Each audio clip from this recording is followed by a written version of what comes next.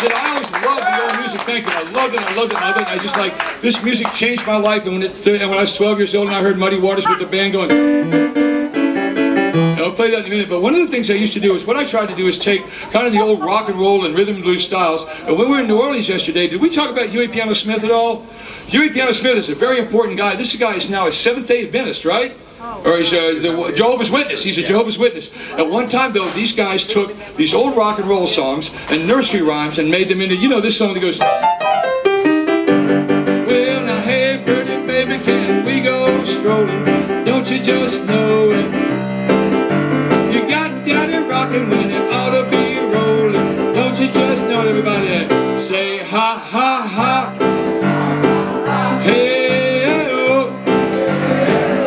That's a great song, and what it was, just stay with me, just hang in, you'll get the feel of it. At any rate, Huey Piano Smith had a driver named Rudy Ray Moore, better known as Dolomite. You know this story? And Dolomite, apparently, one of his favorite sayings was, well, don't you just know it? It was kind of like, you know. At any rate, they made the song, and the song is great, but everybody in their version has done a brother of it, so I gotta have to do my own version about growing old and having the artistic freedom of things being infringed upon by gangster rap when I've just had an exam at the prostate office. So it goes like this. This is called, Hey You Little Bastards, Get Off My Lawn. Well, I used to kick out the jams, I did. Take them just a little bit higher, higher, higher. Now the stairway to heaven's wreaking hell on my back. I better rock, roll and retire. Yeah, get off my cloud, it's a long time gone.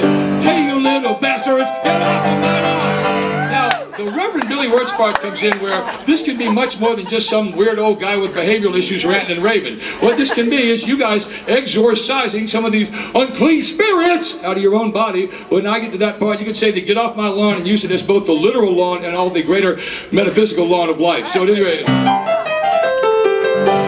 well, let's see, first verse. Well, I used to kick out the jams, take them just a little bit higher. And now the stairway to heaven's wreaking havoc on my back. I better rock, roll and retire.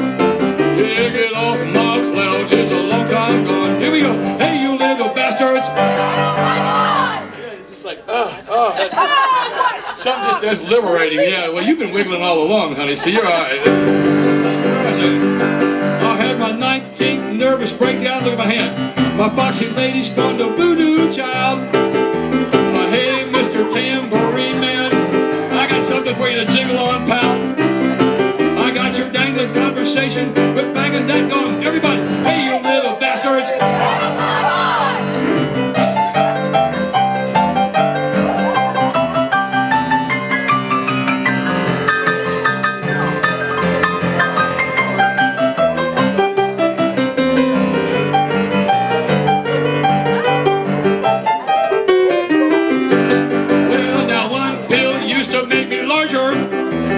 Now it helps control my gout. Malox helps when it's a gas, gas, gas. Green onions make me twist and shout. I'll let the sun shine in and rub 30 block on. Everybody, hey you little bastards. I love it. One more. Well, I went to see my urologist. Now, I bet this is the first time you've heard urologist on the Blues Cruise. Well, I went to see my urologist. All right, here you go. Back week, baby, come on.